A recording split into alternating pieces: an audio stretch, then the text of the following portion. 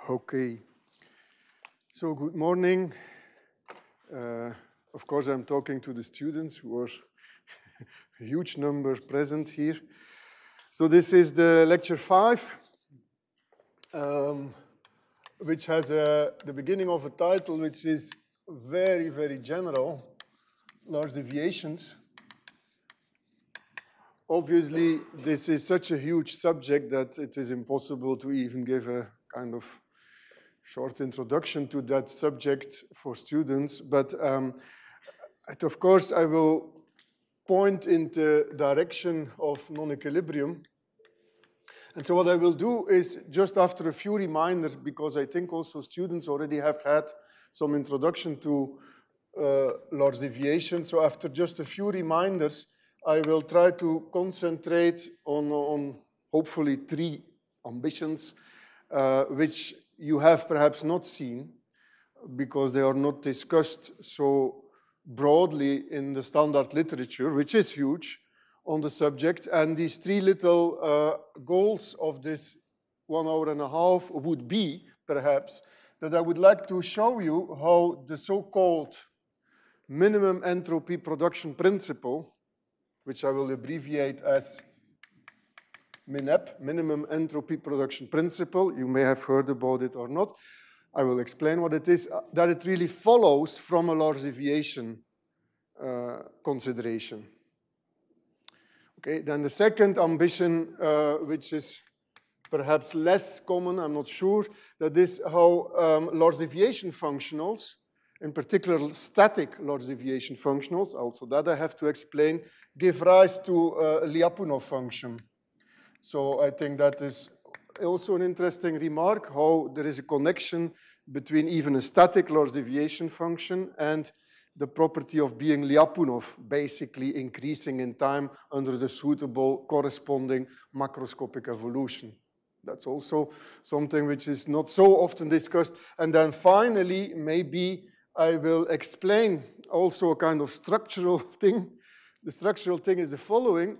Perhaps you have heard that relaxation close to equilibrium, return to equilibrium, maybe you have heard that this follows what is called the gradient flow. This has been in the news a lot, this gradient flow. Basically, it says that you do steepest descent with the appropriate metric for minimizing, for example, a free energy. So the question is how this gradient flow is related to large deviations, basically. And I will try to show you how the expression of detailed balance on the level of large deviations give rise to this, again, dynamical property of gradient flow. This is independent, by the way, of this Lyapunov exponent, Lyapunov function, but of course, that could be part of it, but it is a bit different still. All right, so 3 little ambitions that perhaps you have not seen too often in standard courses of large deviation theory. But before I do that, actually, let me start with a remark, and this is a remark which is perhaps partially, but only partially, in fact, related to a self-consistency. Because, you know, what large deviations, what is it about? It's really about fluctuations, right? Huge fluctuations, large fluctuations. So the word deviations is, of course, referring to fluctuations. And fluctuations is around what? Well, around the law of large numbers, I will come to that. But in the courses, or in the lectures that we have had so far, I have been trying to emphasize the physics and the usefulness, the operational value of this relation that I wrote down often, namely that we like to work now on path space measure and like to speak about probabilities of trajectories. Of course, if you speak about probabilities, you speak about all possible events, also strange, largely strange events. But the formula that I was exploiting, especially in the first lecture and also in the lectures on response theory, was a formula which maybe you recognize which I have written in the following way. Right? There was this action, and I was saying that is a useful thing because it's explicit, you can compute it, and it has a meaning. That was the start of many considerations. So I would like, for self-consistency, also speak maybe just 5 minutes, add a remark to that, to relate it not only to the first lecture, not only to the response theory, but also to the talk of Chris Jarzinski yesterday, so that somehow you can understand how these things are related.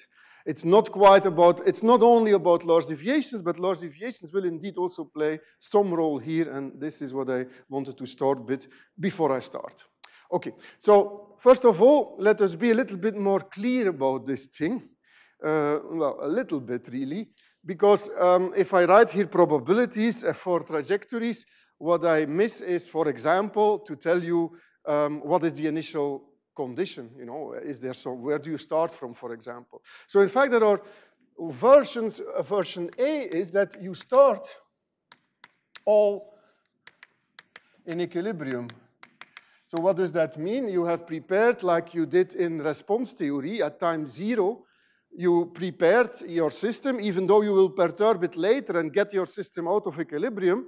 Nevertheless, at time 0, you are in equilibrium. So you have prepared yourself in a state of thermodynamic equilibrium.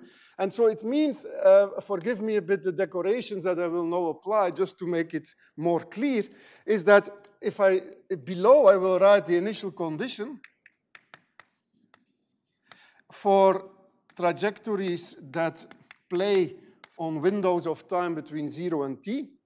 And on the upper part, superscripts, I will speak about the type of dynamics.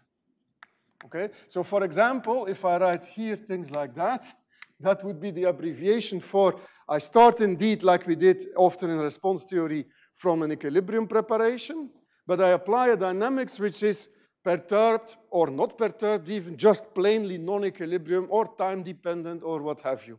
Okay, so I do not remain in this pleasant, passive, deadly state of equilibrium. I do something which is more exciting. And then this I can relate with an action again to something which has the same initial condition, because I don't want to mix up initial conditions with dynamics. So what I have to write here is then something like the equilibrium. And here I will write equilibrium. So it means that I'm remaining in this reference case. I would remain just in the standard equilibrium condition where I started with at time 0. Okay, now let us just compute something here. And the computation I would like to do is this thing. And I hope you understand my notation. First of all, let me first write it. It's a formal writing.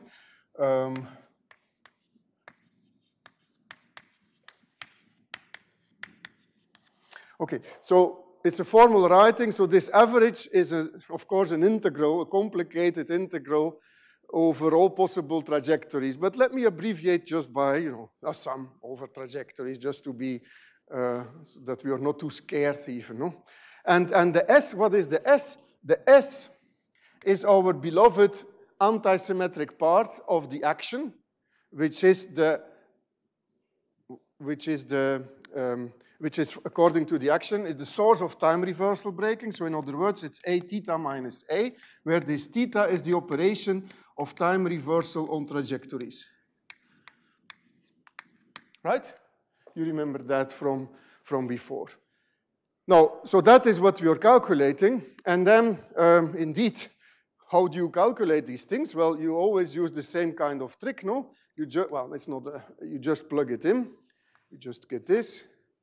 I hope, I mean, just follow me locally. It's not really a problem. I'm doing things which are absolutely elementary, like substituting a formula. So I just substituted the first formula here. And then what I will use, of course, is that I will use now that the theta reversal is an involution. So I can make a change of variables, whether I sum over parts or over theta, omega is the same. So I can as well say that this is the same thing, but I write everywhere theta omega.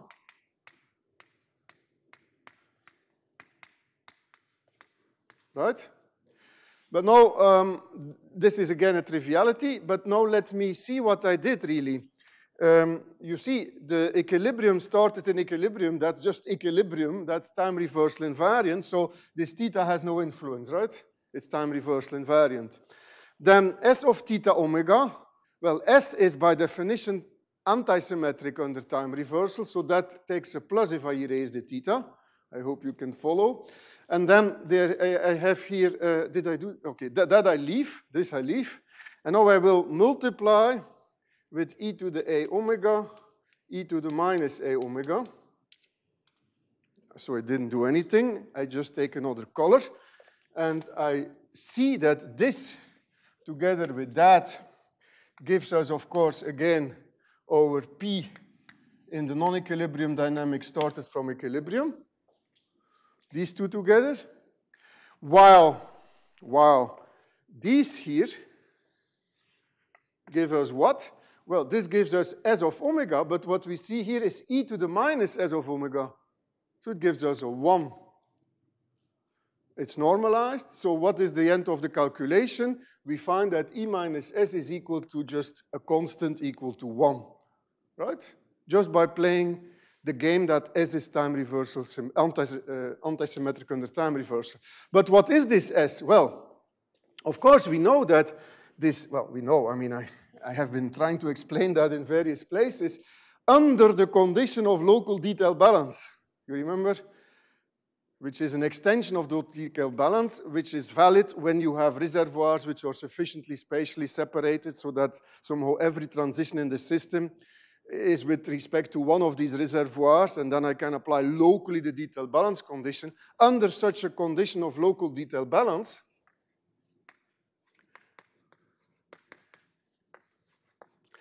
that is just the entropy flux per kb, right? That is what we have been telling us. That's the entropy flux per kb. But now, suppose that, now I go a bit faster. If this is the entropy flux in this environment, in all of this environment, then suppose, for example, that I just have non-equilibrium because I have a detailed balance dynamics, but which is changing in time, right? Then this thing that is dissipated can just be, is just the work minus the change in free energy divided by kBt. That's the dissipation that we have. Well, plug that in this formula, and this is what is called the work-free energy relation that you saw yesterday. Okay? That just to make it somehow, this formalism, how it fits with what you heard yesterday in the talk of Chris Jarzynski. Now, here I do not use any large deviations. This is valid for every time. So this is, but of course I start in equilibrium and I apply whatever dynamics I really like. And if it is local detail balance, and depending on the type of detail balance, I will have an expression in terms of thermodynamic quantities. Okay, now let us do case B, just to be complete. And here we see how large deviation somehow entered non-equilibrium in 1999 or around 2000. You know, these things are like, these are kind of arguments that I am now presenting. I wrote them down in 1999 to 2003 in various papers. So this is all old stuff, but still relevant, I believe. So let me see how large deviations entered somehow the subject. Well, this is when I do exactly the same thing as here, but now I choose to start here I take a steady state. So in other words, now I take a dynamics. Remember, the superscript is the dynamical part.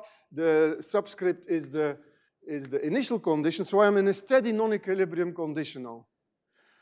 And again, I do the same thing. I have a certain action on trajectory space. And now I have something a bit strange, perhaps. And that is that I start from non-equilibrium steady, the non-equilibrium condition at time 0, and I I take the driving away, and I go equilibrium. Okay? Now, is that okay? You understand what I'm doing? Let's see how this kind of hocus pocus, this kind of two-line argument, what it gives now. So I can erase things, but in fact I can leave things also. So what I will do now, maybe I will erase most of the thing. Let me erase.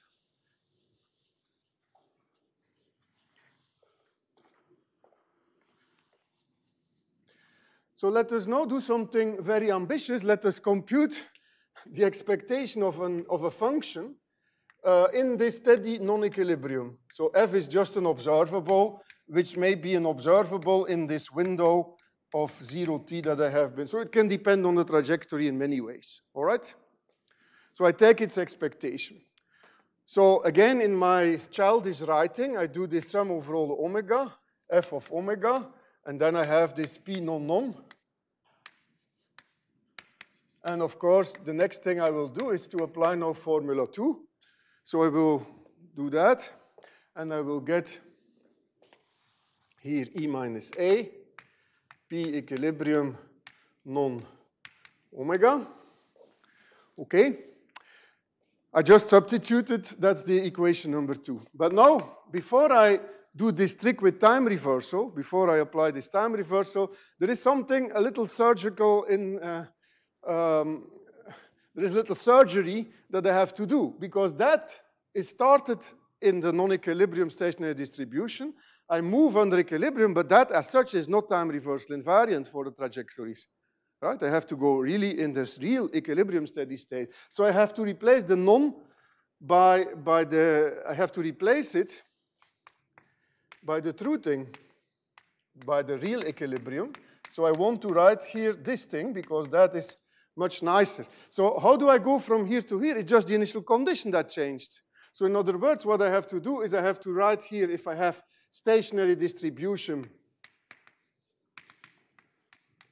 rho, if I have stationary distribution rho, I have to multiply with the condition, say, at time 0, and I have to divide by the equilibrium stationary distribution at time 0. Right? That's the price I have to pay. All right. So now, there's two more lines and I'm finished, so then I can really start. Now I do my theta involution, and what do I get? So now I apply the theta involution. So I get f of theta acting on omega. Now I get again the E minus A theta. Now this one is invariant, so I can leave it as it is, but I will get rho of xt divided by rho of equilibrium xt, right? And I forget the p equilibrium. Okay, and we are almost home now, because now I do exactly, I wrap it up again in the other direction. I have to just replace this again by that. Right? And there are two things. There is the A that I have to apply, and there is this correction via the initial condition. Okay? So in other words, what we get is that F non-non will be expressed in an expectation in the steady state non-equilibrium. There is no perturbation here. It's just purely, it's non-perturbative, in other words. The thing that I will get is E, as before, I will get E to the, what did I get before? I have to be, I think it's E to the minus S that I will get. Yes. And then there is this correction, which is the exponential of something of a difference of logarithms. I will not write a full formula, but you understand this delta of log will be referring to the logarithm of plus or minus the sign, I don't care for the moment, something like rho of xt over rho of x0 times rho equilibrium of x0, rho equilibrium of xt. I mean, I don't know whether the signs are okay, but that doesn't matter. So that is the correction that I now have. So you see, this is not such an incredibly nice formula now.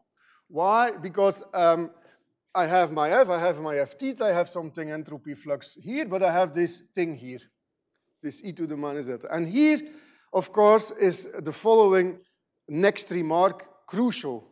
And the point is that that is indeed a delta, meaning that this is truly something or what at time t minus something or what at time 0, right? Even though it is unknown, because the stationary distribution, who knows what it is a difference in time.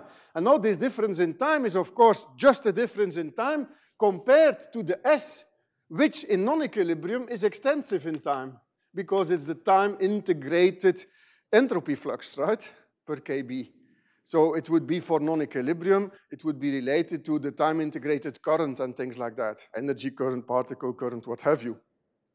So it means that it's only by taking now the limit t going to infinity that I really make this difference between the two. In other words, I have to make now the so-called fluctuation theorem, and that leads to the so-called Galavotti-Cohen fluctuation symmetry.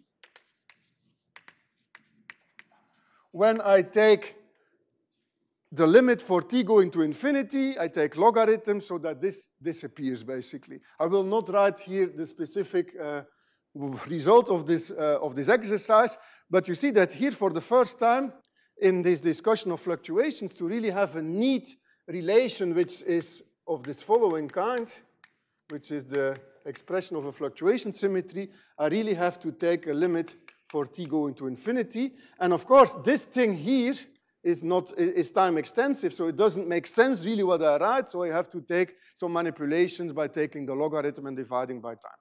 I will not do that here, but you can look that up in the many, many references that have been written about that. But in the end, the Galavotti-Cohen fluctuation symmetry is a large deviation statement about the time-integrated entropy flux per unit time per kb.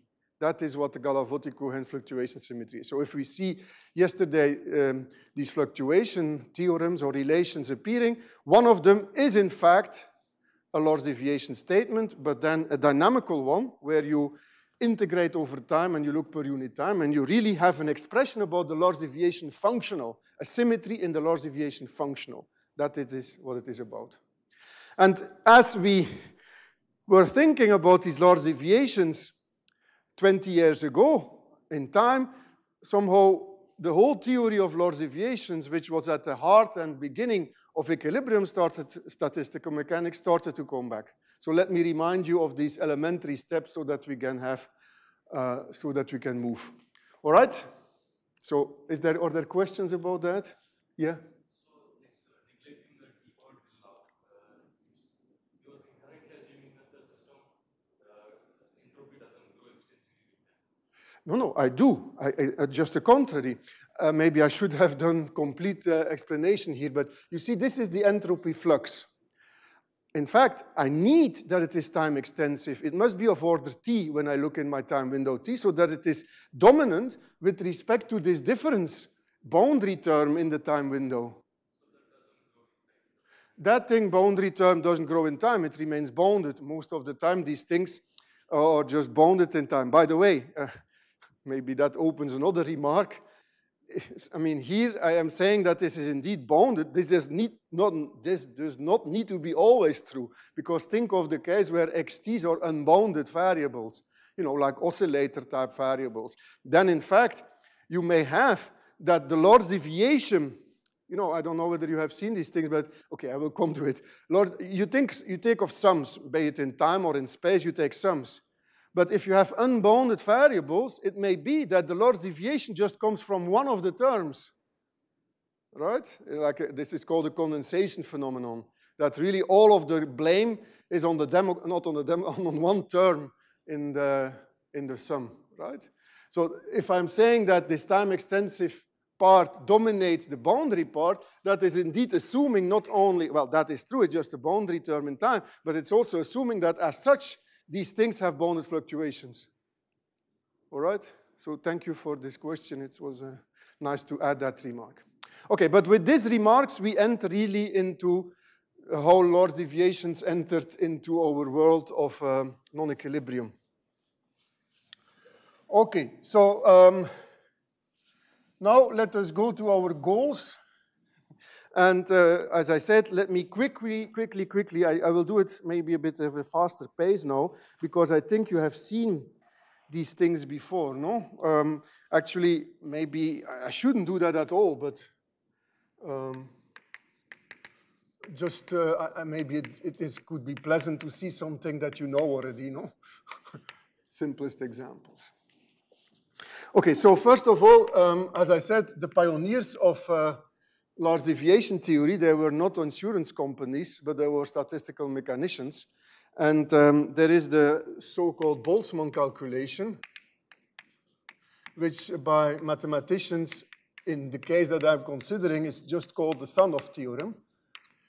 And that is the standard case of loss deviation. So I will just write it, but maybe you have seen it. If you think you don't want to hear it, you can also tell me. No? So suppose that I have a nice random variable which is distributed with rho.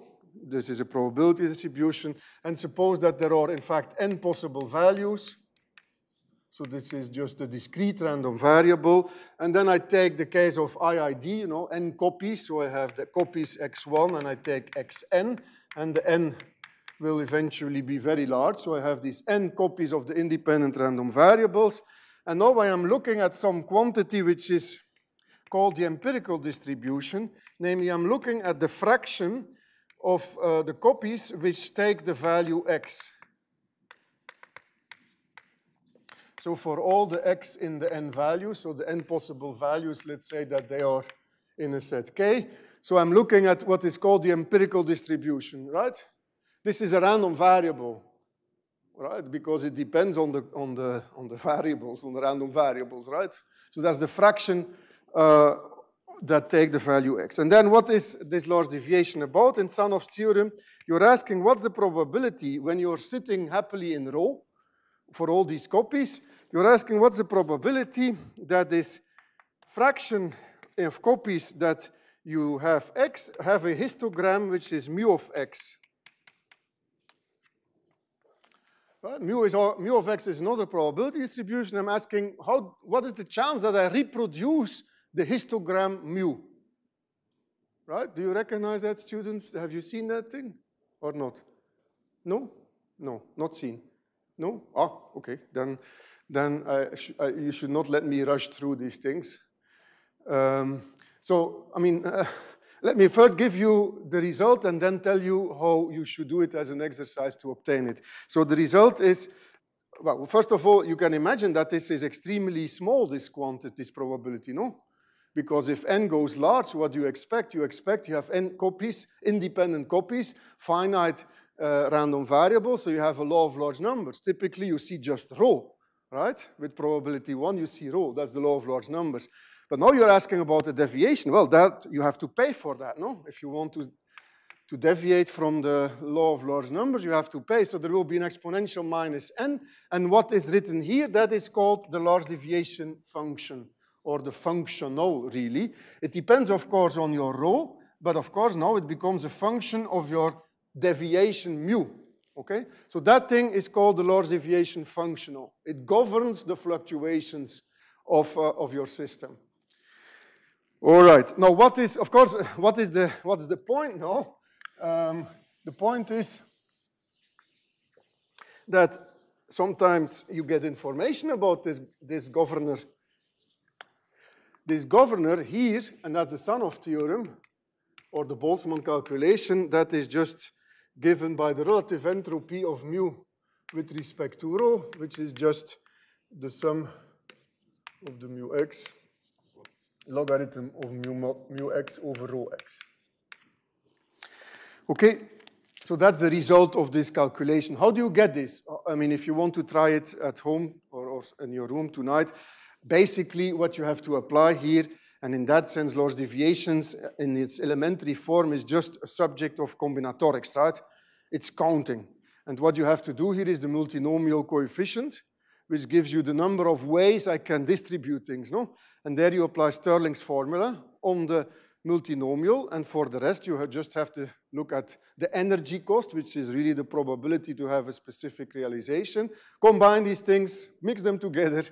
Okay, I will not do the calculation, but based on the Stirling formula, this is what you will have, okay? So I think it's better that I don't do it. First of all, I will lose time, I will make mistakes and all of that, but you should do it, all right? So I will not do the multinomial, etc., etc. Okay, so now, this was a this will be important, but let me postpone a bit why you care and why this is important. Let me first go to the so-called free energy method, which already sounds like you're trying to do statistical mechanics, no? So what is the free energy method? It's just a physicist's explanation of saying the following. Suppose I'm calculating now a function of this Mn. Okay, I have a function of this Mn, and I do it like this, and I want to look in rho, and I want to do things like that. I want to understand things like computations of free energies, no? These kind of things for an arbitrary or hopefully sufficiently smooth function G. How do I do that? Well, again, in my rough way of writing, this is basically 1 over n, the logarithm, sum over possible values, e to the n, g of m, and now the probability is this I rho of m, right? Isn't it? I mean, this is just my way of writing the probability of m, and that's just e to the n gm. And now you see this is like the standard calculation that you have been learning about for asymptotic analysis. This will lead to the supremum over all m, if all goes well, of gm minus this im. So in other words, we see that there is a relation, a duality, between a kind of what I will call, forgive me, well, maybe I should call it a log generating function. Maybe that sounds, but it's like a free energy. There is like a duality between some free energy and the large deviation function, right? And this goes via Legendre transform. I'm not being very precise. I'm not giving all the conditions, but that's the general. Can you understand that? Right, so if you have a probability, you can compute these free energies, and you see that you get a structure of Legendre transform. In fact, you can take an example. No, you can take a G of m, for example, theta m. This is always for n going to infinity, of course. So in that case, I would obtain things like that you may be more familiar with. So it's like a magnetic field or something, or a chemical potential, or a Lagrange multiplier that I'm adding. This theta is just a number. And then you will get that in the limit, as n goes to infinity, this is like really the Legendre transform now, which is not here, of I of m. Sorry, I said Legendre transform, or I was speaking before I wrote it really. Okay, so this is a convex function in theta, and its Legendre transform is exactly this governor, this large deviation functional. So these things are, of course, much more general than the setup that I'm choosing here. And if you look in the books, these are mostly known more generally under the Gärtner-Ellis theorem. So this gives you precise mathematical conditions on how these free energies and the large deviation functions are connected. Okay, now just to end this reminding session,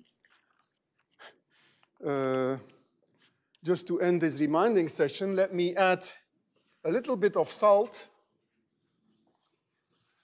And the salt is here in the form of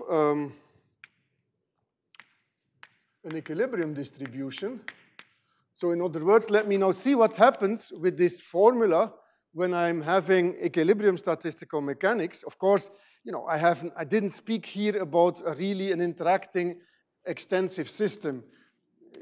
I should say that, no, this n here is the independent copies, but usually we are speaking about a size of a system. So n would be like a volume, the size of a system, and the various random variables would be interacting. And then, even then, such formalism holds. In other words, there is something that like Gibbs distributions for sufficiently local Hamiltonians satisfy always a large deviation principle, always. And that is basically related to the fact that you can take a thermodynamic limit that the free energy always exists, which it means that the Gärtner-Ellis theorem is somehow always satisfied. Okay? Phase transitions included, but of course, you see, okay, let me not speak about phase transitions now. I mean, okay. So for the equilibrium distribution, suppose you take rho of x. I'm really speaking about like a finite dimensional context here, no? But the formalism is not very different if you go to really interacting system. So if you do this thing, then a small calculation says that this relative entropy, which is the governor, right? This I call the governor, the large deviation functional. It governs the fluctuations, then you see that this relative entropy is really just a change of free energies. And that is somehow, when Boltzmann discovered that, I'm sure that he got like a shivering through his bones, right? Because suddenly, okay, let me first say what is the free energy before I go to the suddenly. So the free energy F of mu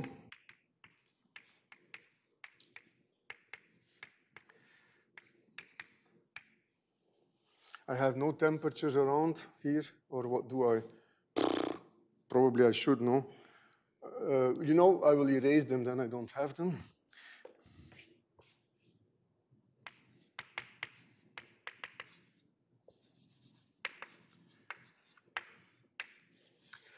Okay.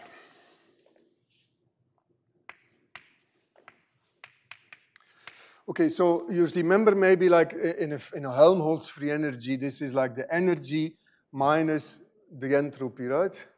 So this S of mu, that is just minus mu log mu. Okay, that's the usual formula that you have seen for entropy, I think. Maybe in a more interesting context of Ising model, or I don't know which models you like. This is also not to be confused with, well, you can confuse it at the right moment, but not all the time, with the Shannon type expression of entropy or the von Neumann expression of entropy, but that's not important here. So what I wanted to say about the shivering is that this is really a very important moment in history. Why? Because that is the moment when thermodynamics, you know, free energies have to do with estimates of for reversible isothermal processes. Free energy is like the work. Changes in free energy is like the work done, right? So this is really thermodynamics. Free energies give us all kinds of things about how the state of the nature is. If you want to know whether it's a diamond or it is a piece of your pencil, it's a free energy consideration to see what is at the right temperature and pressure, the state of equilibrium, right? And how do you do that? You do that via this kind of thermodynamic variational principle. You have to minimize the free energy. And the minimum free energy corresponds to the equilibrium condition. Minimize over what? Well, over all possibilities. So here, in this framework, it would be like minimizing over mu. But indeed, we see that if you want to know for which mu does that become 1, which is typical, no? For which mu? Well, it is, of course, for mu equal rho. We know that. That's the law of large numbers. But now we know much more. We know how it becomes equal to 1. It becomes 1 because it's exponential minus a change in the difference in free energy. You can show via an argument which I'm not going to give, which is basically Jensen, that this free energy is always larger than that. So now you understand that where the variational principle comes from. Namely, you just have to have this 1. You have to minimize this. So to find the mu, to find equilibrium, you have to minimize f of mu. Right? So that's how large deviations give rise to variational principles. All right. That's, I think, wonderful, no? So that's one of the reasons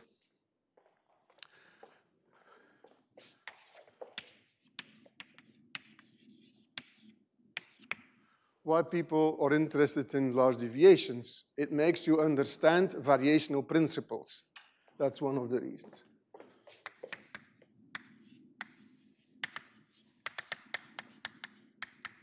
Is that clear, this, what I said?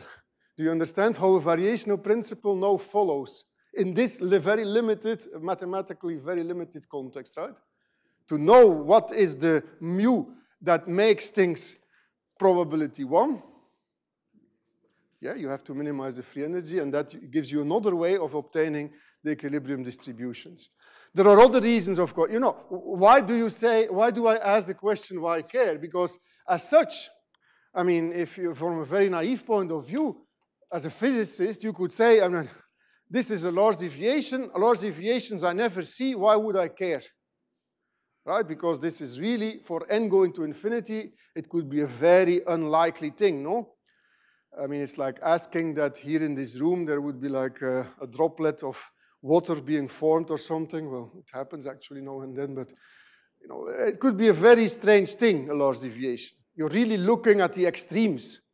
Now, of course, sometimes extremes do happen if you wait long enough and what have you. Sometimes this does happen, but say in many cases, if you do measurements, it's very hard actually to go to the tails of a distribution to know, to really measure something. You know, this was also mentioned in the talk of Kresiarzinski, to really understand these certain relations, even for large deviations. That's not, you often don't see them. It's hard to get them really to be visible.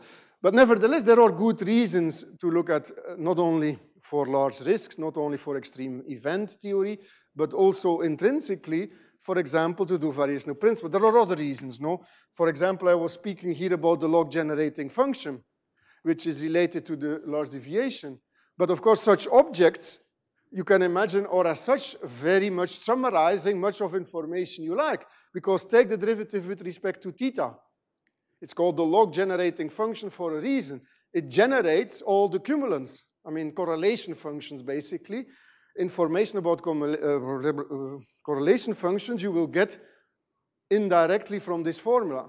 So that's a computational reason, is that you get information about correlation functions of all kinds of objects that you're looking at. Okay, there may be other reasons. I'm not going to mention all of them, but there are good reasons and somehow foundational reasons, or maybe most important, to understand large deviation theory for such systems. Okay, so this was a kind of reminder in my first chapter. Are there questions about this reminder and this formalism?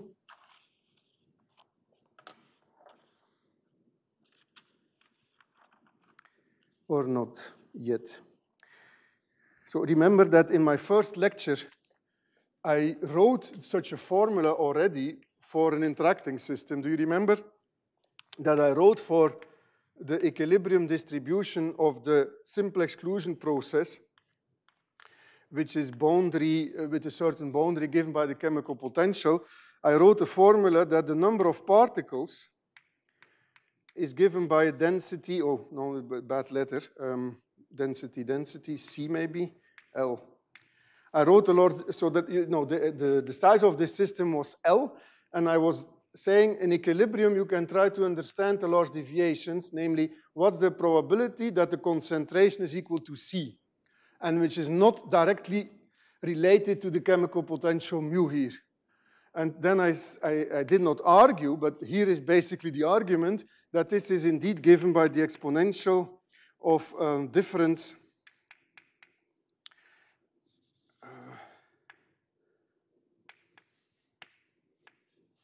of free energy functionals per unit length. I will not write them again in full glory, but that was the formula that I had in lecture 1, if you remember. Well, maybe you don't remember. These were the grand canonical free energies, really. So that omega, the notation is, of course, completely mixed up now. You see, this is the chemical potential and has nothing to do with this mu. I'm sorry. So these are the free energies for a given chemical potential, and then this concentration is C. Sorry, it's just a bit confusing now, this formula, but I hope you will remember that in lecture 1, I spoke about the probability outside phase transitions of seeing some different concentration in per unit length in my system for SEP, for example, compared to, or for an interacting system even, compared to the chemical potential. So is that okay? Can I erase everything here as the reminders? So that's the beginning of large deviation theory. Why is it not equality? This thing here. Okay. So this is good that you asked me. So this is a protection here, no? This wiggle. If you write wiggles, you can say everything, right?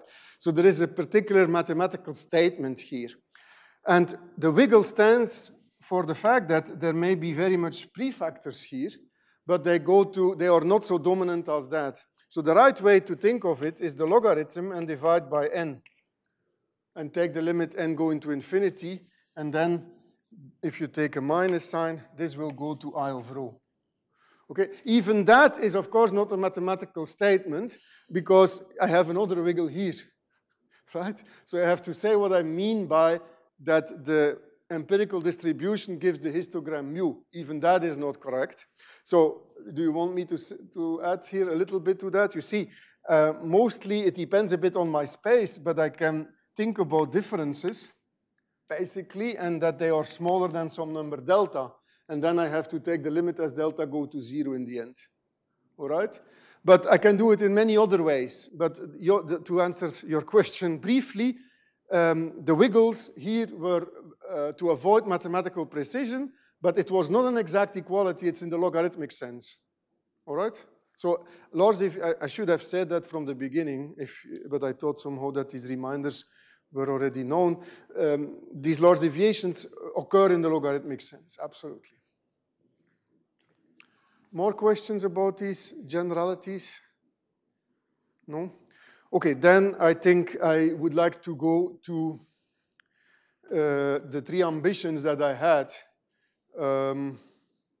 Of course, I will ignore many, many things now because I don't have time to discuss about everything, but you can imagine that in the last 2 decades, a lot of papers have been written, a lot of vast literature has appeared on basically applying this formalism to non-equilibrium. So you get things like a current. You know, you have an average current. We saw in the first lecture, you can ask for the probability that the current goes in the wrong direction. That's a large deviation. But you can also look at the cumulants of the current. What is the log generating function of the current? You understand? So these are large deviation calculations. And sometimes, actually, people have been so clever that they have been able to calculate these things, or at least find asymptotic behavior and all that. And a lot of literature and a lot of excitement in non-equilibrium statistical mechanics has been related to this subject of large deviations in current, entropy fluxes, dynamical activity, and so on and so on. So I cannot just even start to review all that, but except for saying things which you cannot find easily in the literature.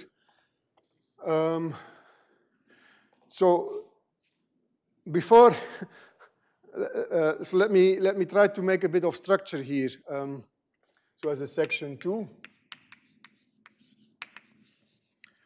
Or maybe it would be better to call them the types of large deviations.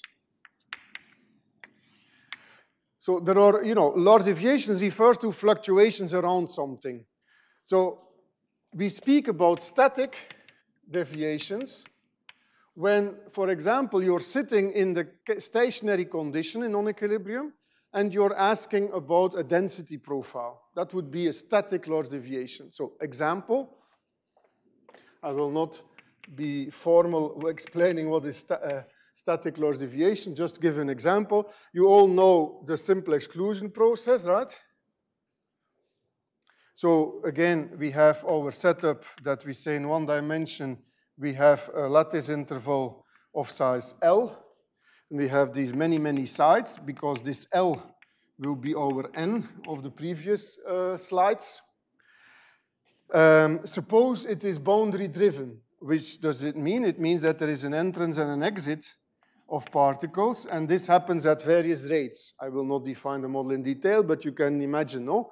So you should imagine indeed that here you have a left reservoir with some chemical potential, and here I have a right reservoir, and you get probably some current through the system from the high density reservoir to the low chemical potential.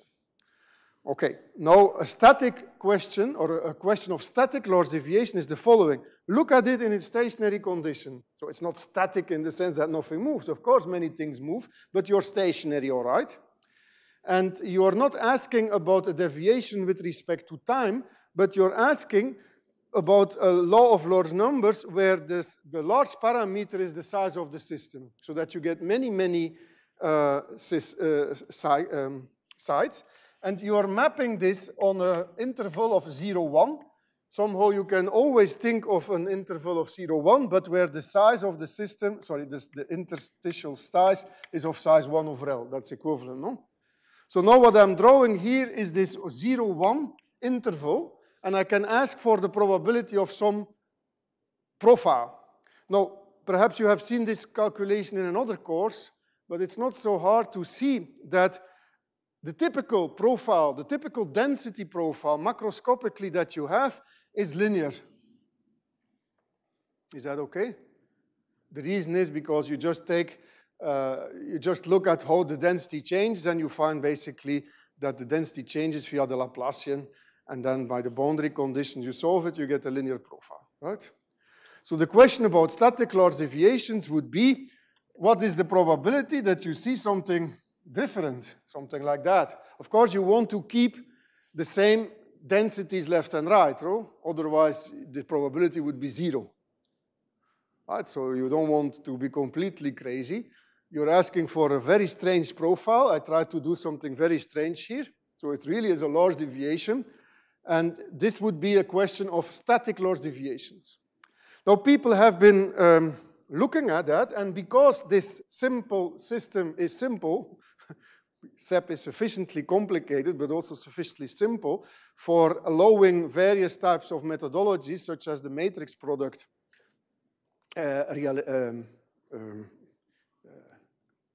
representation. You can do that, and you can find a functional that corresponds to that profile. This has been work that has been done by people like Derrida and others. I do not know the references, but Derrida, Leibovitz, Speer, but also in the context of the so-called macroscopic fluctuation theory by people like Giorno Lasigno, Landim, Gabrieli, I forget, Bertini, people like that. So if you look at the review, there is a review in modern physics called Macroscopic Fluctuation Theory. You will find this discussed in much greater detail. I'm not going to speak about that, that would take me too much time. But that's an example of static large deviation theory. So that, in a way, is the simplest realization of what I talked about for equilibrium. So in equilibrium statistical mechanics, you had these Boltzmann, Planck, Einstein people who were doing macroscopic fluctuation theory, right? For example, a typical example is the paper of, 1911 by Einstein about why is the sky blue. There he applies large deviation theory to understand that, macroscopic fluctuation. Okay, what do we mean by, so that is an old story somehow. Dynamic large deviation theory, that is where the large parameter is time. And instead of looking at around the law of large numbers, you know, the hydrodynamic equation is like the law of large numbers. If you look at the stationary equation, it's like the law of large numbers, and you look at deviations. Here, you look at ergodic averages. So maybe I can look at 1 over t, 0 to t, ds, and I look at the fraction that I am in a certain state x. This is now a fraction in time, right? Do you understand? This is, again, suppose xs is your favorite Markov process. It can be interacting or not, I don't care. Just a Markov process, say, in time. I look at it in its stationary distribution, rho, and I can ask what's the probability in this rho that this ergodic average, this time average, is reproducing a histogram mu of x. Well, that, of course, is very small, this number, as t goes to infinity. And as t goes to infinity, again, in the logarithmic sense that I mentioned before, you have that this will be going down in time. And the rate function, now we speak about the large deviation rate function, is again an I of rho of mu, but of course now it refers to a dynamical large deviation. Clearly this I rho of mu is positive, and the I rho of rho is equal to 0. And this is for mu different from rho. So rho is always has this ergodicity property that it reproduces itself if you take large time averages, but probability 1, and you ask for a deviation, and that's given. That theory is not so old, by the way. That theory, as far as I know, maybe I'm mistaken, but I think this appeared mostly in the mathematical literature in 1975. That is the theory which goes from Donsker and Varadhan. Maybe you know also, well, you know the names maybe, but Varadhan got, for example, an Abel Prize related to these extensions of large deviation theory in the dynamical domain. So these were very important papers to understand how the structure is of these large deviations. Is that clear? I mean, not clear in the sense of that I said anything, but just to dig the difference with the static large deviations. There are other types of large deviations, but let me not even write them down. But you can imagine that you have a stochastic process, say a diffusion process, and there is noise, right? So let the noise go to 0.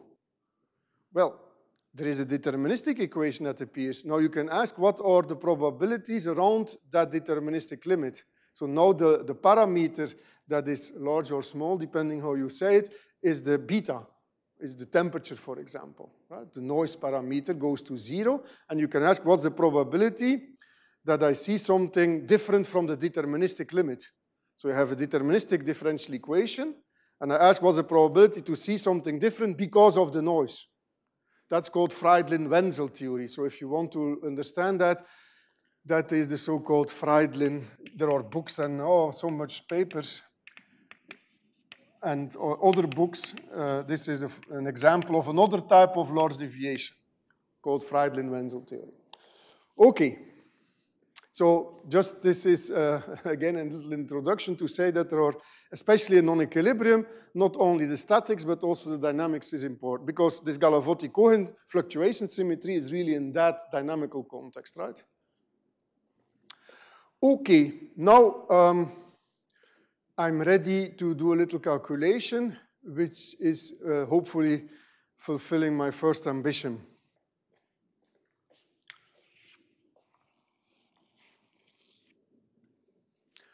Right, actually I have, it's great, it's already on the blackboard. I will try to compute this I of rho for a simple Markov process. Okay, so I want to do nothing less than compute this thing. Is it okay? So this is for t going to infinity, right? Now, I will use something that is a general procedure in large deviation, and it is related to so-called Cramer tilting. I don't know whether you have heard about this person, Harold Cramer. It's not the Kramers that we had for the escape rate theory. It's another Cramer, it's with a C, and it was more related to insurance and all that, insurance mathematics. But what we will do is the following. Here is the logic, and it's always the same logic. Always, I mean, very often the same logic. You see, I have here a probability of some event. Let me call this event. Why not? And what we are interested in is the probability of this event, which is, of course, probably a very unlikely event, and even more unlikely as t goes to infinity. All right? So here is the main trick in all of this large deviation business.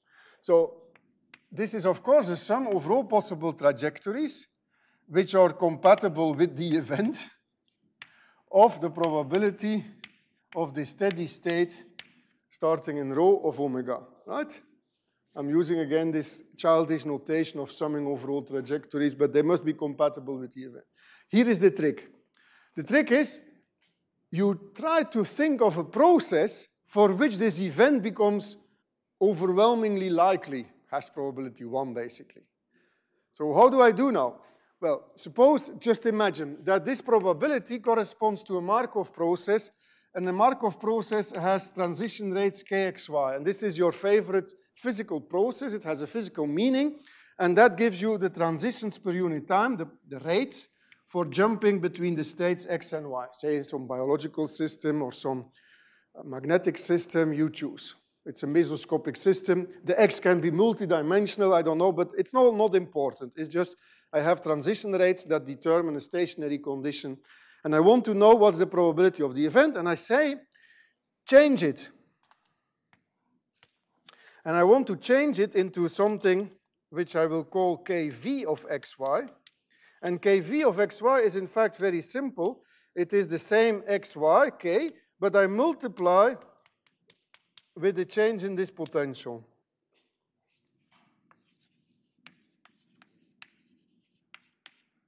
So I change the dynamics. How do I change it? I take the original and I multiply, I open another energy channel, if you wish.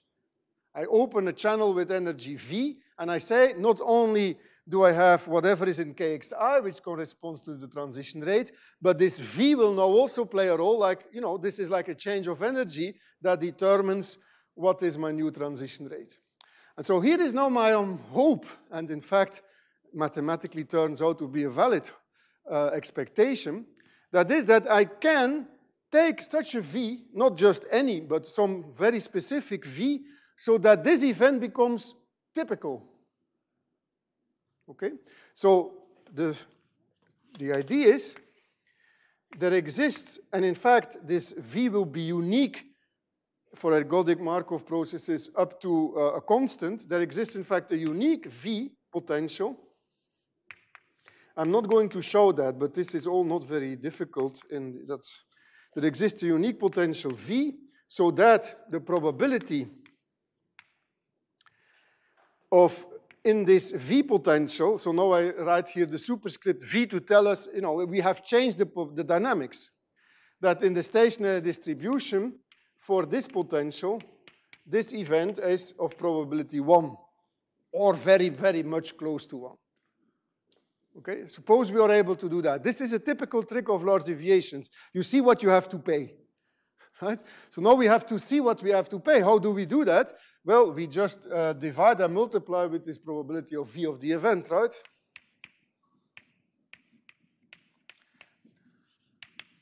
Well, let me put it omega. That's the way to do it.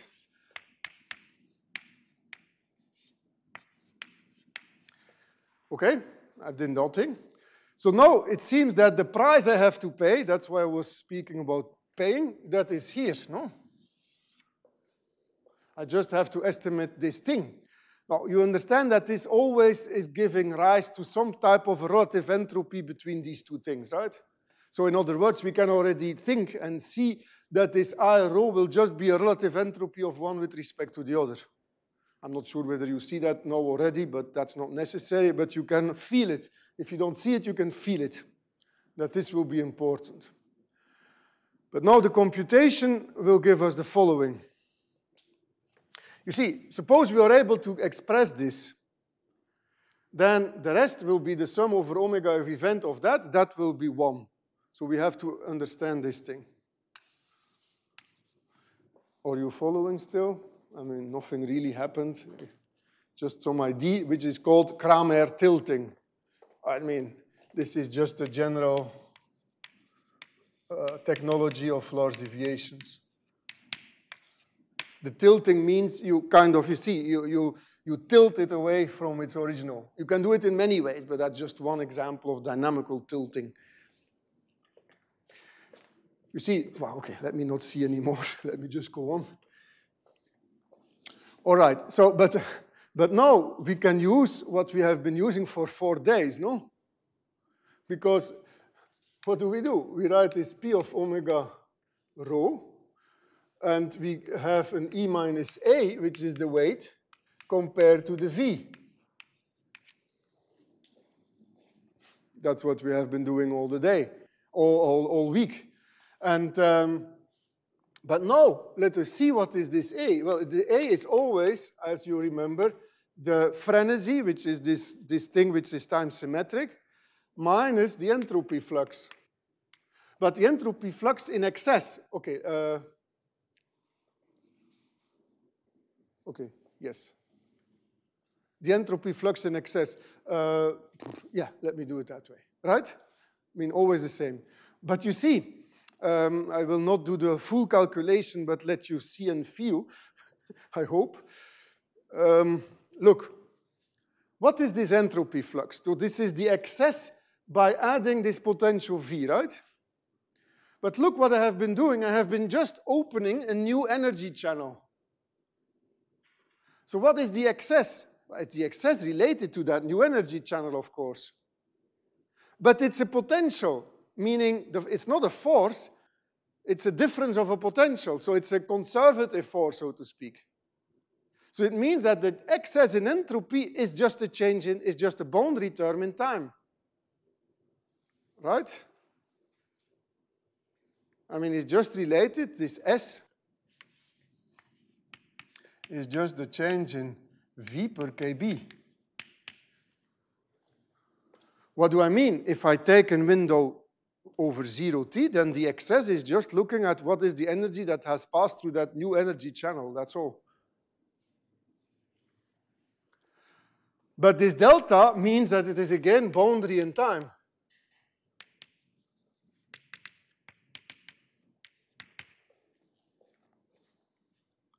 In other words, in the spirit of Lor's deviations that I have announced already from the very first 5 minutes of this lecture, it won't matter. This S is irrelevant in my computation of Lor's deviation because it's just a boundary in time. So in other words, this thing, this action, and in particular the Lor's deviations, will be completely dominated by the frenzy. Right? By this time symmetric thing. But, you know, if you remember my elementary calculations with random walkers and things like that, you remember that there are two types of aspects in this frenzy. One is related to the escape rate, and the other is related to the activation. I was using the parameter A all the time in these lectures. But here I didn't change the activation. This is just, I added an antisymmetric thing. I didn't change this. So there is no excess in the activation. In the reactivity, I haven't changed. The only thing I changed is the escape rate. So what is the D? It is just that I have to sum my kxy minus the kxs vy summation over y. That's the escape rate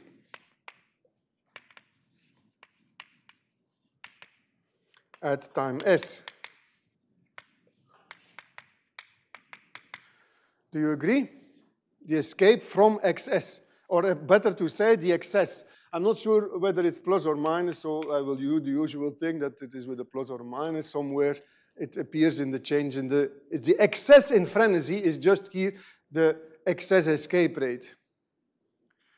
Are you still with me? All right. Good. But no, you see, it's almost done. We're almost done for the first part. We are looking at omegas which are satisfying the event. It means that the fraction is mu of being somewhere at time s on average. So in other words, you will not be surprised, I will write the result, that this I rho of mu is just equal to what? Is just equal to the sum over x, mu of x, sum over y, kxy minus k a v, yes, of mu, x of y. So that's the result.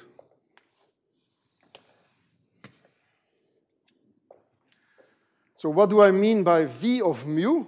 V of mu is this unique potential which makes this event 1. Yeah, I will come to that. So I did not do the fullest calculation to go from here to here, but you understand that in this thing here, the only excess that I have is the excess in escape rate. There is no other excess. So in other words, the change in escape rate is what I wrote here, and it means that I have an I rho mu, which is here. So there are a number of remarks I have to make now. First of all, how does this depend on rho? Well, it depends on rho because I write k. And this k is, I mean, to exaggerate the notation, this k of xy is, of course, the k v of rho of xy. Right? But v of rho is, of course, 0. It's the original thing. Because I have already rho, I don't need to add anything. So the reason why rho is there is because I, of course, have the original k. Where is the mu? Well, the mu is, of course, here. It's an average over mu, so it's the expected change in escape rate. But, of course, there is something, as Urna correctly points out, there is here a potential, this unique potential that I have to find to realize mu. Okay? Well, that is, of course, not so easy to find in general. That is something that for which there are various things that you can do. So let me give you maybe two ways to approach this problem. One way is that you can say this I of mu, I rho of mu, is in fact the minimum of the expression mu over v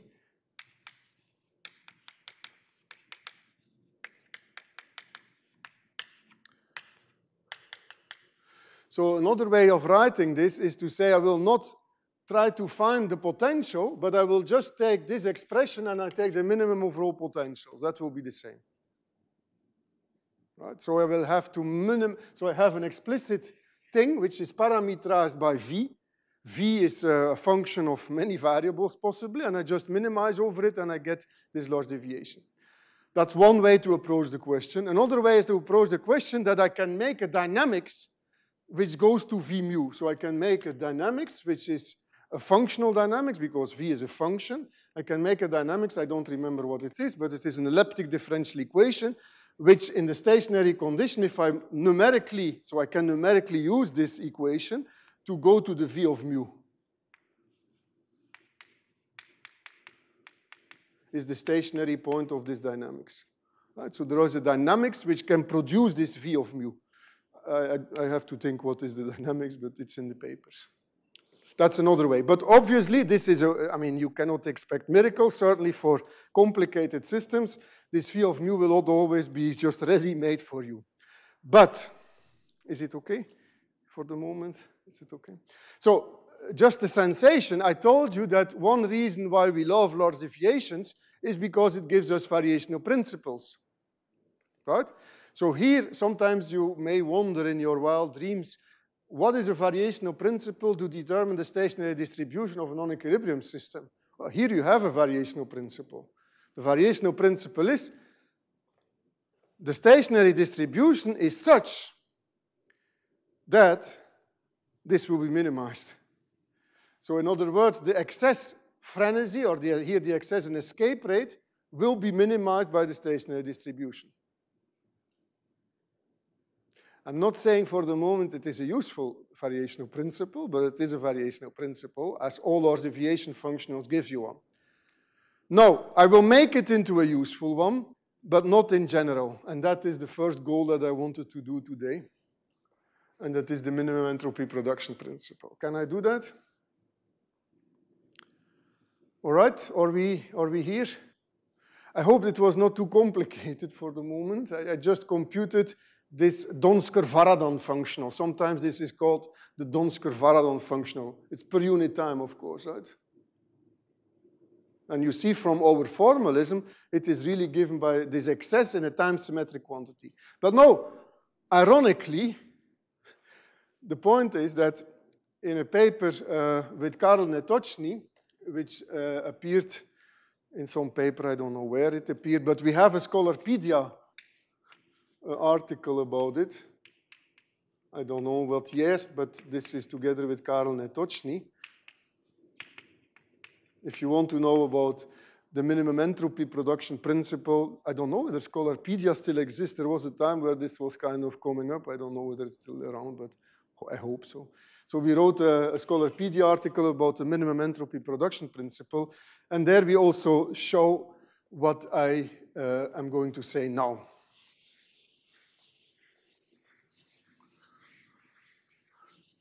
I don't know, did you ever hear about the minimum entropy production principle? Somebody? Students, I mean? No? Not heard about it? Okay. Well, in Belgium, it's very popular, the minimum entropy production principle. So, here it is. So I will not sketch all its details and all its whatever it is, but the idea is very simple. So the minep is has started like a thought and a fantasy, maybe a wish, where people thought, you know, in equilibrium, the entropy production on average is 0. The mean entropy production rate is 0. So maybe the non-equilibrium stationary distribution will be such that its expected entropy production rate is minimal, given everything that is around. So what does that mean? Let me introduce a functional, which I call the expected entropy production rate, so like the EPR. It's like an EPR, but not the EPR paradox. It's an entropy production rate, which is in the distribution rho, and it is what you expect to be your entropy production rate if you are having statistics of your particles, maybe your velocities also, given by rho. Do you understand that more or less? I can give a mathematical expression. Maybe you have seen this, for example, if you're on a graph. I'm not sure whether you're familiar with Markov processes on a graph, but it's something like that, I think, no?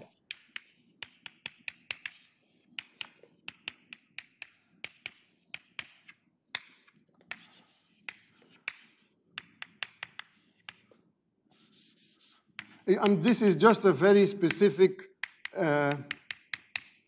expression that maybe you have seen. Maybe it's 1/2, I don't know. But that's an example of an entropy production rate for a Markov process with transition rates kxy.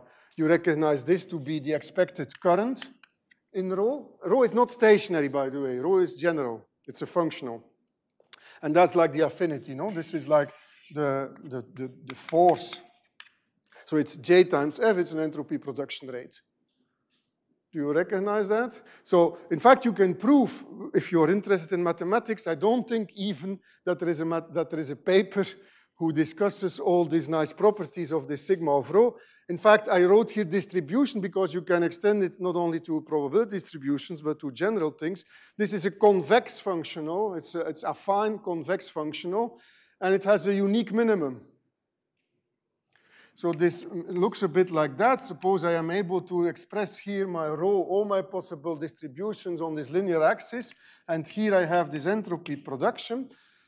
Then, in fact, I mean, don't think of this as 0, but just as some reference maybe. In equilibrium, there is a minimum which is 0, so I just write a convex function. Oh, this is like a convex function that I have, and then this is the equilibrium distribution. Right? If I'm out of equilibrium, then I get some other functional, which is again convex, and its minimum is something, and I call this minimum rho star. And in honor of somebody who was not doing nuclear physics in the 1950s, I call this the Prigogine distribution.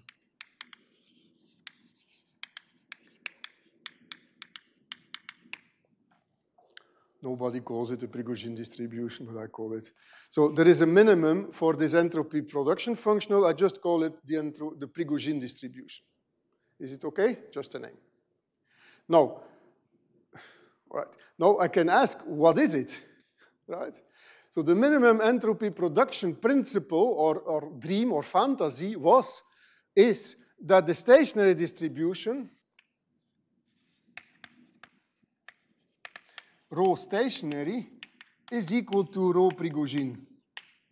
In other words, that you can get a stationary distribution from minimizing the entropy production rate, which would be great, no? You don't need to solve equations, dynamical equations. You just have here, like in equilibrium statistical mechanics, like a free energy type thing, except that now it is the mean entropy production.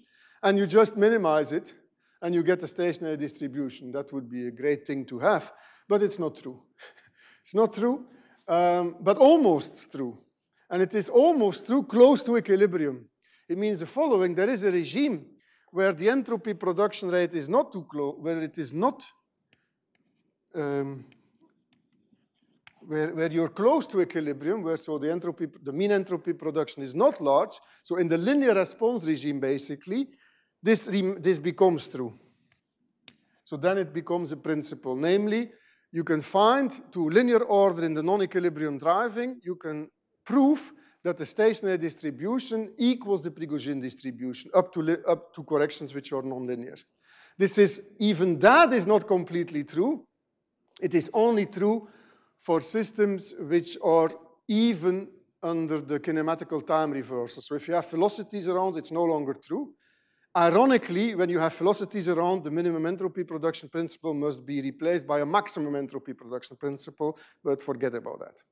So if we have variables like your favorite exclusion process or what have you, where you just have variables or overdamped diffusions, variables which are not changing under velocities, then close to equilibrium you have that the Prigogine distribution is equal to the stationary distribution.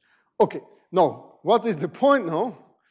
In this Scholarpedia or in this other article with Karel Netochny, we were able to show, somehow adding irony on surprise, that even though that this Donsker-Varadon functional is completely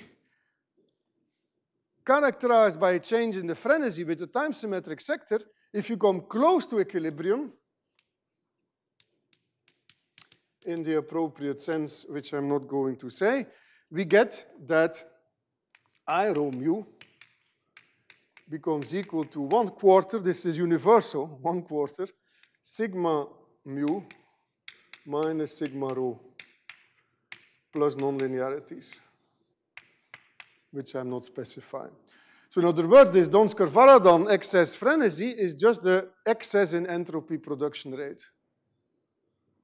And hence, the minimum entropy production principle follows because we can find the stationary distribution by minimizing the Donsker-Varadon functional. I forget where it is.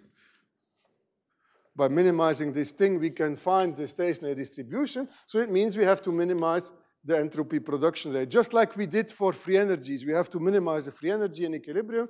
We have to minimize this entropy production rate to find the stationary distribution.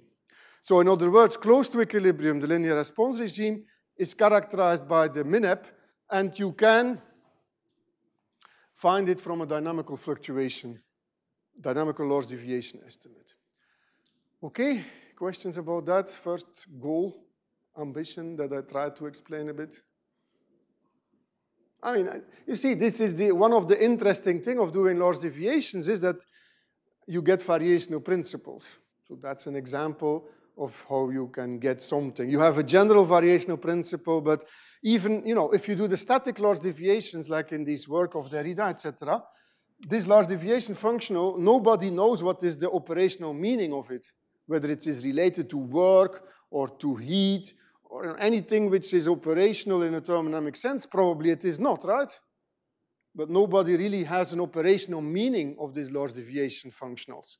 You can use it perhaps to do some calculations related to loss deviations indeed, but there is no operational meaning. So this is not what Boltzmann and company wanted of loss deviations. They wanted to see an operational meaning because from there they built all of thermodynamics.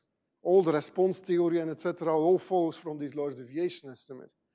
Here we are still not understanding this at all. What is the operational meaning of the loss deviation functionals? Okay, so I have two more ambitions, and I think I will only very quickly do one. And I think I can do it probably in 3 minutes. Is it okay that I still try to do that?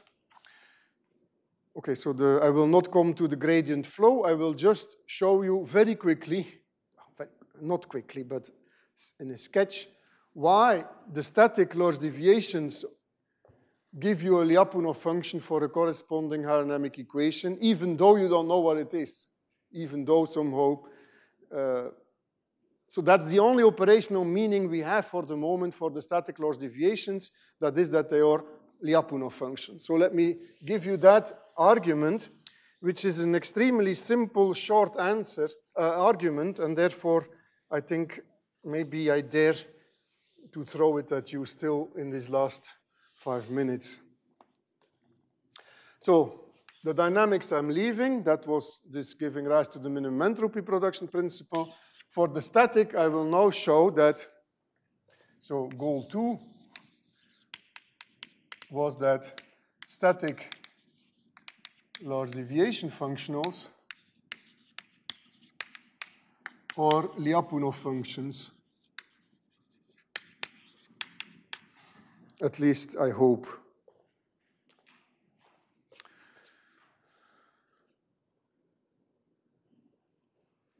So first of all, let me remind you what I mean by the static large deviation functionals, right? So we have a kind of mesoscopic states, or maybe they are even microscopic, I don't know, but let me say mesoscopic. So a collection of X's. Hi, telephone. And you can imagine that you associate with this macroscopic variables, which I will call M, and if you know the X, you have the macroscopic variable. So for example, you have the easing spins, or you have the occupations in your SEP, 0 or 1, and then the macroscopic variable would be the magnetization or a profile, right? This is the way you do things. And what do you mean by a static large deviation function? Well, the static large deviation function schematically is saying, what's the probability of such a macroscopic value, right? And the answer is, it is indeed given by, well, basically up to a parameter which is very large, you know, the size of the system typically.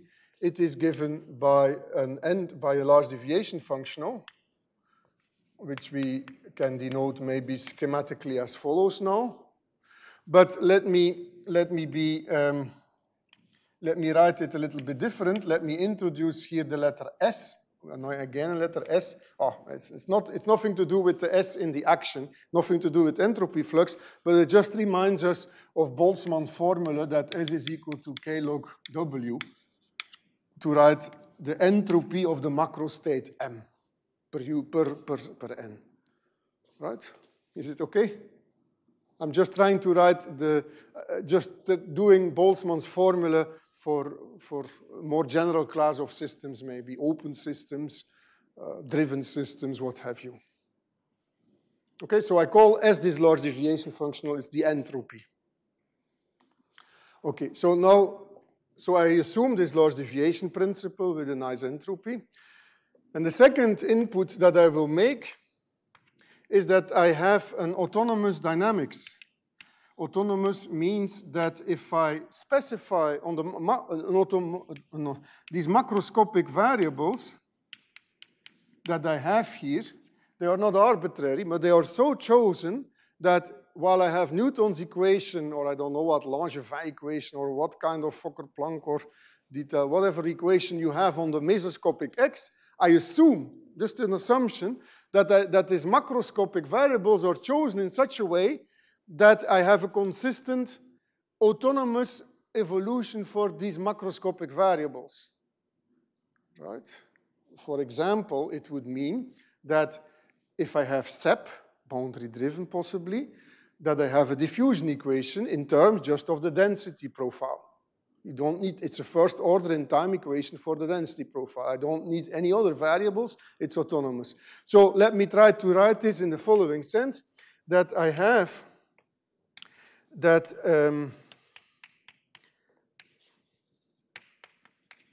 the probability that M at xt is equal to phi t, given that M at time s is equal to some phi s, is equal to 0 for all s less than t. So it means that there exists a flow phi of s such that I have this kind of autonomy. So what am I writing here? Suppose I know at time s what is the macroscopic variable phi of s. So suppose that at time s I know I am at phi s, this is my profile at time s, then I know that the probability that I have phi t, which is obtained from a differential equation from phi s, that this is basically of probability 1 in this sense. Does it make sense? Yeah, so I have a differential equation, first order, and it's sufficient to, so it's autonomous in the sense that I only need to know the macroscopic value at time s, and I know the macroscopic value at time t. Right? This is autonomy, right? And all of these m's depend, of course, on n. Right? This m is really something that depends on n. No? All right? I'm almost finished. Actually, I am finished, because now I just have to do 2 lines to give you the argument for the Lyapunov business. So Lyapunov, here I will only mean it. I will not discuss the convexity of this S. I just will look at the time monotonicity. So now I'm asking, what's the probability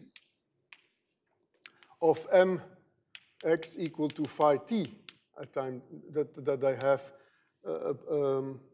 that mxt is equal to phi t. I hope my notation will stand.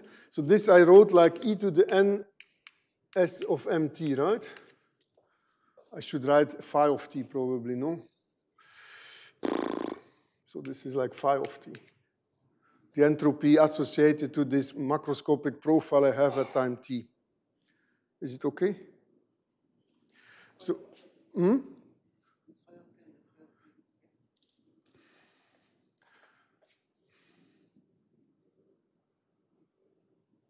Okay.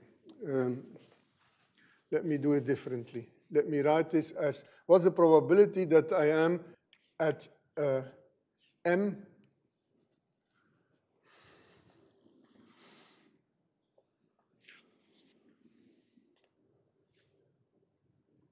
no, sorry. Sorry. No, sorry. So that I have an MT, not phi t, MT. Yeah, sorry, it's a large deviation. Right? So this would be e to the n s of mt, right? I hope I reach where I want to reach, remembering the argument. So this will be larger, and that is the simplicity of the argument, than the probability of mt, given that at time s, say, I was at ms, times the probability of ms.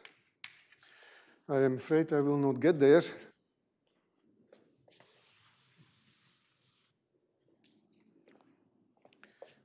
No, sorry, it is phi t. Sorry, it is phi t that I want. I want to know, so I have an evolution of my profile according to my hydrodynamic equation. And what I want to show is that the S corresponding to phi t is larger than the S corresponding to phi s. That's what I want to show for t larger than S. Right, so phi t and phi s are the macroscopic profiles given by my hydrodynamic equation. So now I'm asking, what's the probability that I have phi t? It's something. It's not necessarily the stationary one, right? It's just phi t. And so I'm asking, what's the probability of phi t given that I have phi s? Given that I have phi s indeed. Now that thing, if I take the logarithm of this and I divide by n, that thing goes to s of phi t. This thing goes to s of phi s. This is an inequality, and this, the logarithm 1 over n, goes to 0. End of story. Okay, so that's how you prove that it is a Lyapunov function. So you need something, and what you need is autonomy. And it teaches us a lesson which is important for general statistical mechanicians and thermodynamics. Sometimes you get the impression that entropy is a bit of a subjective quantity. Why? Because you can somehow mathematically, you can define it for every macroscopic observable, right? This one? Because there is another thing. No, it can be something different. Right? Because this is the probability that it is phi t and you have to be phi s. Yeah, it's not a complete thing, no? Right? It's really very simple argument. But you do need something, and that is the autonomy. And what I wanted to say, as these are my last things.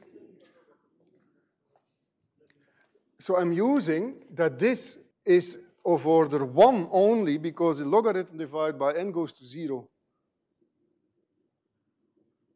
I don't need strictly that this is going to 1. you know, that's important even for bifurcations. I can have aerodynamic equations with bifurcations, but I have not discussed this. But that would be, it could be that this is only 1/2, for example, and still it works.